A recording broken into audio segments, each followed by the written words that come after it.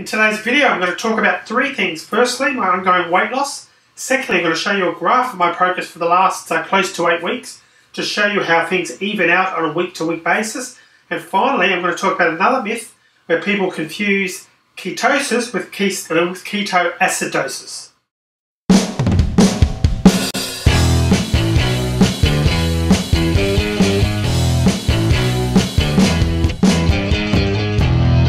Hi, Tim here with my day 51 ketogenic diet update.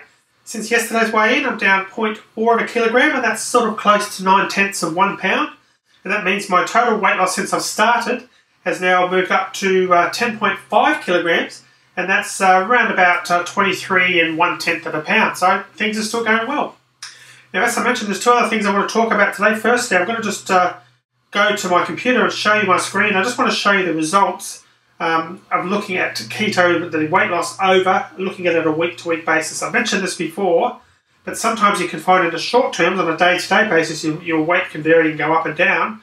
But in the long run, you can find that you're still losing weight. And it's important to spot those trends, because what I want to point out to you is that I've actually lost weight looking at it on a week-to-week basis every single week since I've started. But let's go over and check that out now.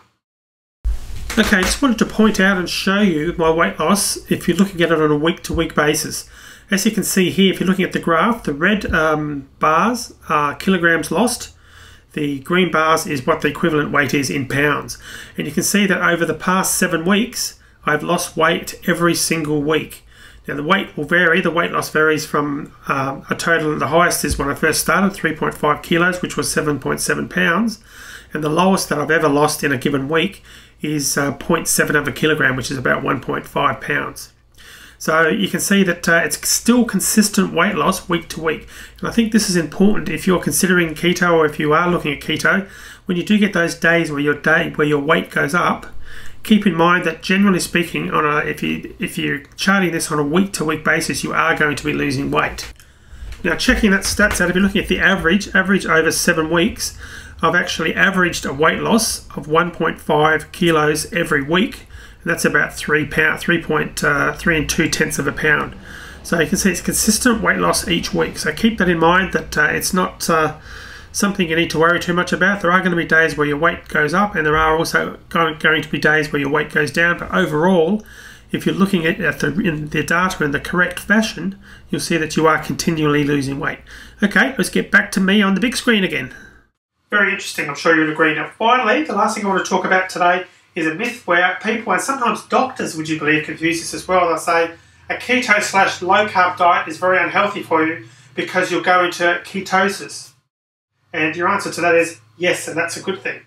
Now, jokes aside, well, actually it is a good thing that you go into ketosis, because that's really the way that you're losing weight, because your body's actually producing ketones for energy, basically, instead of glucose, because of course carbs, eating lots of carbs, they get converted to glucose, and that's how your body runs, on glucose. And without glucose, it needs another fuel source, and that's how this keto/low carb works. It actually uses those ketones that your body, as smart as it is, will produce. It knows, okay, I've got no glucose, what am I going to do?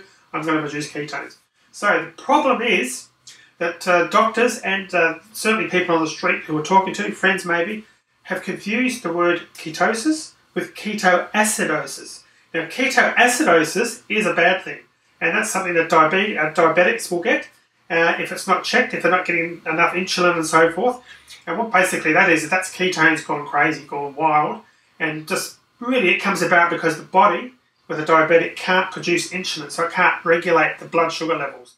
So basically, if you're in that situation and you're sick, then the ketones are going out of control. And I do know that from personal experience because my son's a diabetic. So that ketoacidosis is completely different to ketosis. So ketosis is a good thing. Ketoacidosis is a bad thing. You don't get ketosis from being on a low carb/keto diet unless you're sick or there's some other symptoms, or if you're a diabetic. And even that said, with a diabetic, did you know that if you go onto a keto low carb diet, you will almost from day one have to take less insulin? Now, certainly speak to your doctors about this if you're thinking about doing it. Why does that work? Well, it's an interesting, pretty simple reason, and most doctors, if they think about it, should be able to figure this out. carbs raise your blood sugar level. That's the glucose being used, and then your body creates insulin to try and bring that blood sugar level down again. That's really the up and down game that your body is fighting all the time when you're eating carbs. So if you're moving over to a keto diet, low carb diet, you haven't got that war going on, and so therefore you'll need to inject less insulin to combat that. So certainly if you are a diabetic and you're considering keto, it's very good for that, but you must speak to your doctor or speak to someone first and do your sums to make sure that you're not having too much insulin, but also that you're having enough. And it really takes an expert to do that, and that's certainly out of the realms of what I can offer you. But just in general, there's lots of good information out there on diabetes and if you're on a keto diet.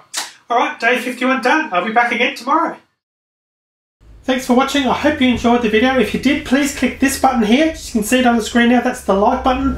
Please do that. It helps spread the word and get other people to actually find my videos, which is fantastic. It's a win-win. Also, if you want to comment on my videos, please do so. That's over there, right over there. If you do that, I will actually respond to any questions you might have. And lastly, and probably most importantly, please subscribe. That's right, click that button right there now. You can do that right now while I'm talking, and you can subscribe to my channel, and you'll be updated automatically every time I release a new video, which is often.